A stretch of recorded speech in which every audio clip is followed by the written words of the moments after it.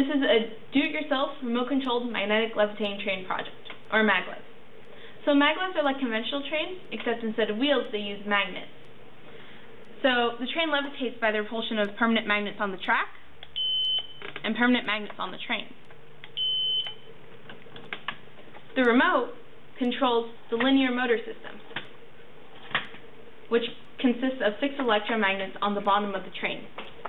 These electromagnets change polarity and strength to push and pull against the magnets that are in the middle of the track. These magnets are alternating polarity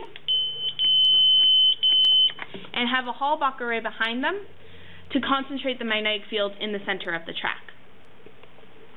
The way the linear propulsion system works is that when an electromagnet is in between 2 magnets, it's going to repel one magnet and attract another, moving the train down the track.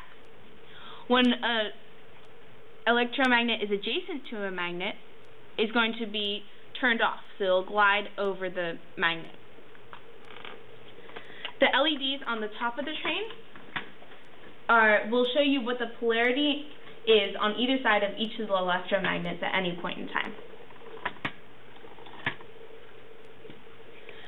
The polarity and the strength of the electromagnets are controlled automatically using 3 Hall effect sensors.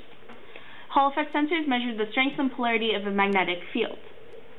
Each Hall effect sensor is wired to a pair of electromagnets. The way we have it arranged is that we have the Hall effect sensor place where there's going to be where it's going to read the magnetic field that we want the electromagnet to be. So, for example, when an electromagnet is adjacent to a magnet, we want it to be turned off.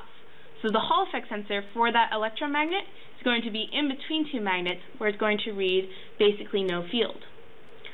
We have the three Hall effect sensors spaced out, so at any point of time, one of them is going to be giving a significant power to its electromagnets. So we can put the train down anywhere and it will be able to get started. The train has an Arduino Uno board, 2 Sparkfun motor driver shields, a wireless shield, and an XBee radio to communicate wirelessly with the remote. The remote also has an Arduino Uno board, a wireless shield, an XBee radio, and an encoder which serves as a sort of gas pedal. The train counts how many magnets it's passed and uses that information to initiate electromagnetic braking so it doesn't crash into the ends.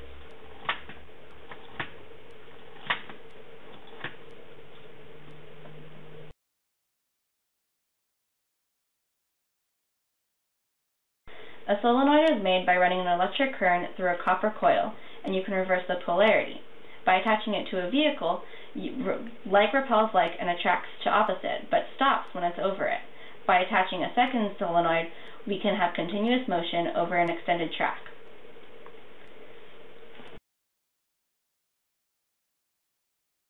By changing the timing, we can run the car backwards. We discovered that having just 2 with 1 track was not enough, so we added a 3rd solenoid run horizontally along a 2nd track, and we had a lot more power.